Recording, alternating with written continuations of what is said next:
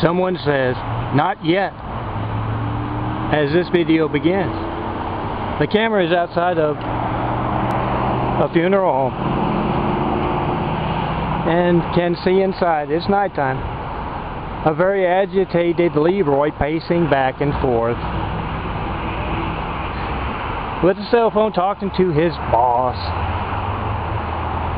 He says they said he'd be in room 1, check on Jerry Rogers. The second you get there, make sure nothing happened to him. They gotta prepare him the first thing they do when they get here in the morning. I checked back a half hour later and Mr. Rogers is gone. And the boss says, "Well, did you check room 2, room 3? He says, "I checked all the rooms. He was in room 1. He's not there now."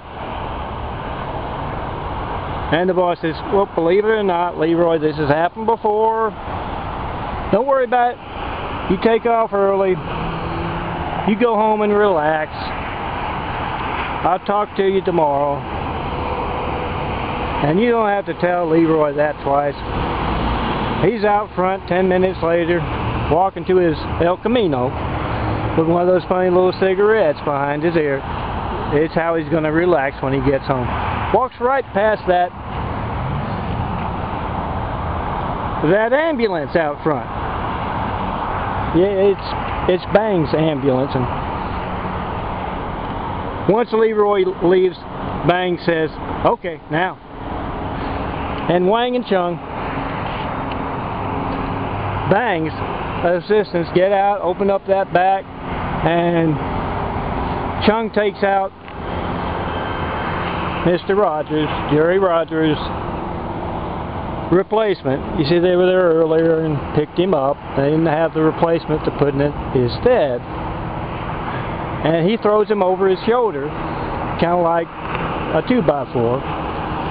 Yeah, they're waiting on that rigor mortis to let up. He takes him in there to put him in room 1. And meanwhile, back with Bang, he hears a little muffled screaming coming from the back, and he pounds on that back wall there and says, "Hey, quiet down. We'll get you to hell on earth soon enough."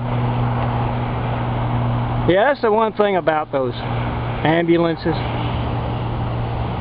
Well, it's alright if you hear screaming coming from them. You're supposed to.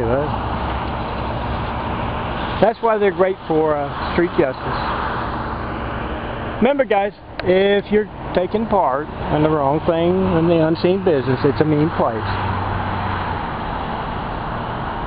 They expect mean treatment when you go against those at the very top.